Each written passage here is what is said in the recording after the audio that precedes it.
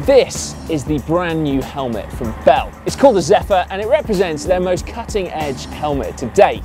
Now it is absolutely loaded with tech, from the progressively layered construction, which we've never actually seen before in quite this arrangement, right through to the integrated MIP system, which is designed to reduce rotational impact energy. And also actually in this configuration, improve the very fit of the helmet. Now I think you'll agree, or at least I hope you'll agree, even on me, that this is a very good looking helmet. And Bell have very kindly agreed to talk us through the process of how it actually came into existence, from a blank sheet of paper right through to this, a high performance road helmet, including some wind tunnel testing and the THERMINATOR. Oh yeah, more of that in a little bit.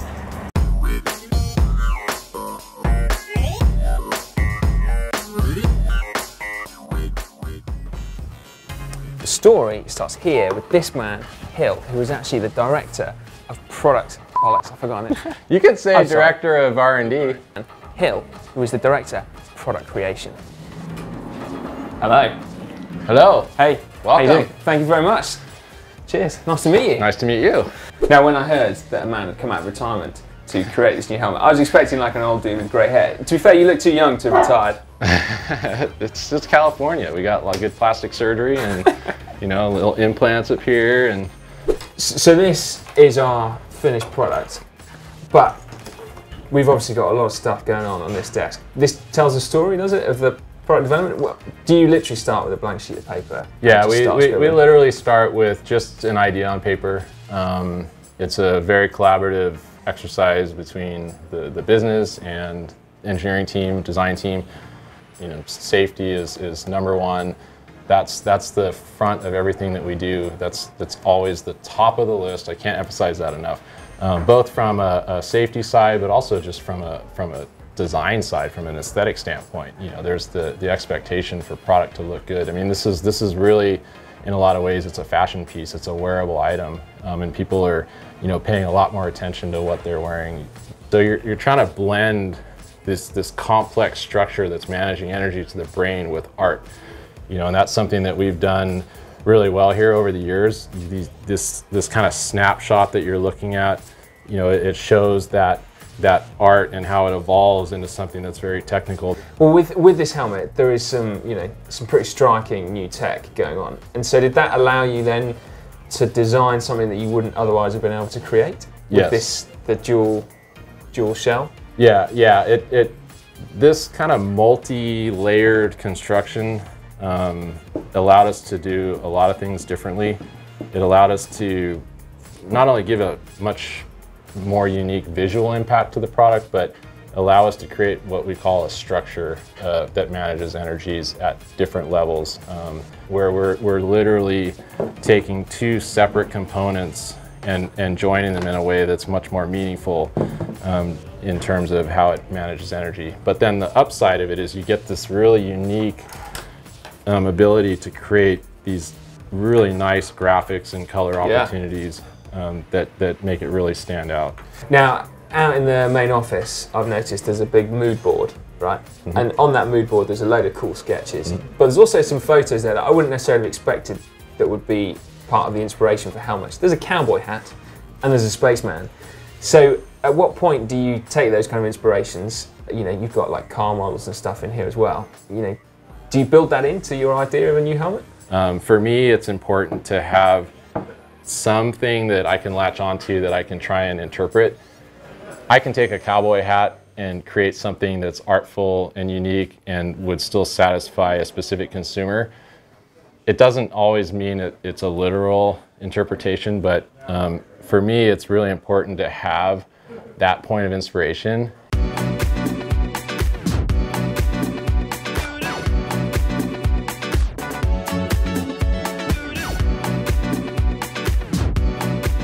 So you guys are blessed with this pretty high-tech lab, like in your facility here. There's a lot of equipment to test for safety, but then how cool is it that you've got your own mini wind tunnel going on? And not just a wind tunnel, but also a THERMINATOR as well. Maybe you better explain what that actually is. So this is something that's extremely unique to us. We call it the THERMINATOR. It's something that actually measures ventilation, to put it simply. It's essentially Aluminum head with thermal couples. They're strategically placed. I won't go into too deep a detail on how it works, but essentially it allows us to measure thermal activity inside of the helmet. And we collect a lot of data from this, but it's completely unique and only one in existence that I know of. Now the Zephyr isn't an out-and-out aero helmet, right? But I gather that you guys learned something pretty cool from your mini wind tunnel here about the straps. Is that right? Yeah. The wattage savings for straps? Yeah, I don't know the specific numbers in terms of watts, but you know, it's no secret that if you can keep the webbing flat to your face, it reduces drag. And it's also, you know, one of the big components of the Zephyr is really the comfort aspect too. You know, getting that twist out, it's just a more comfortable feeling. So you get a double benefit with, you know, it's more aerodynamic. Actually 3 benefits if you think about it. There's no wind noise, and then it's more comfortable and aerodynamic. So you get those 3 things. It's an amazing benefit for something that's simple. And you know, I mentioned that the simple solutions are often the hardest ones to come by, and that's something else that you know, we applied to this. We tried to do everything on the product right, not just a couple things.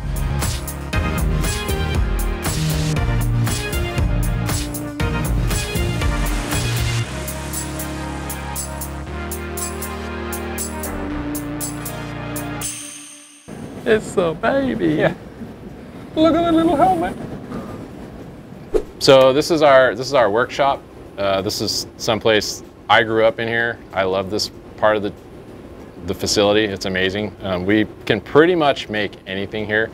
This is really where art and technology come together, and the shop allows us to do that. You know, you can see we've got technology merging with hand sculpting stations. So, you know, this is really where it all comes together, where we take our ideas and build them. So in front of us, is this a mold?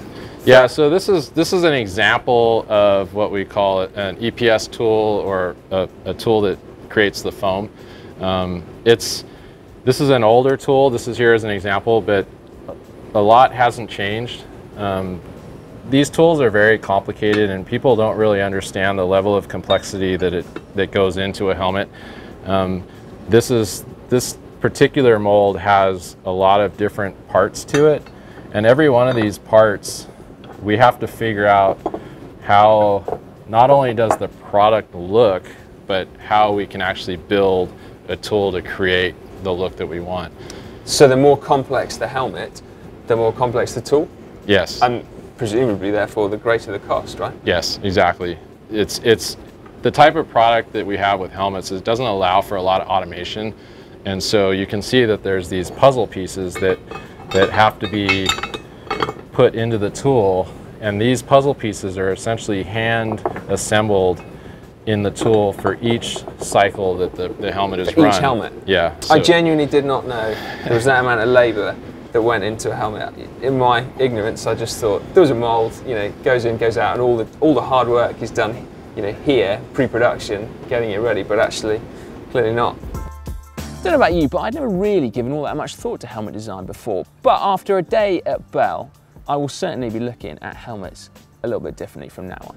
And as for this one, the Zephyr, well, clearly it is loaded with some cool new tech. It's the dual shell, progressively layered construction, which you can clearly see when you have a look at the helmet, to the MIPs, which is built into the fit system. And then, how about this for a really cool, novel approach to sweat management? The pad effectively draws water away from your forehead onto this, the lowest point of the helmet, from which the water will drip, instead of dripping down your face, into your eyes, or into your glasses. So neatly tackling an age-old problem. A problem that's probably worse for some of us than others. Anyway, all in, this helmet weighs 280 grams in a size medium.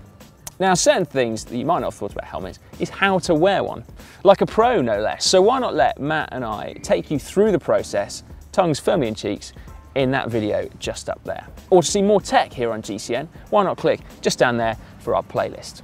And do make sure you subscribe to the channel before leaving this video. To do it is absolutely free. You just got to click on the red globe somewhere on this screen.